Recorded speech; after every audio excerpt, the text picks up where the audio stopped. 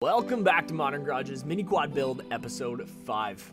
In our last episode, we made the final modifications to the Mini Quad and it is now ready to be painted. To protect my car, I put up these foam boards as a little barrier and got to work.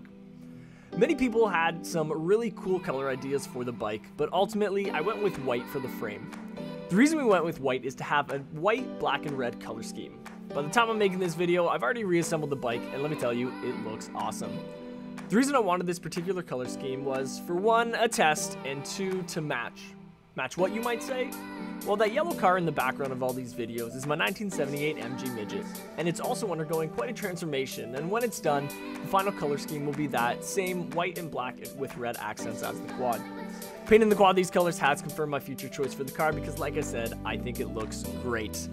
In the next episode, we put it all back together and we get to see that color scheme, and let me tell you, I cannot wait. We'll see you guys in the next one.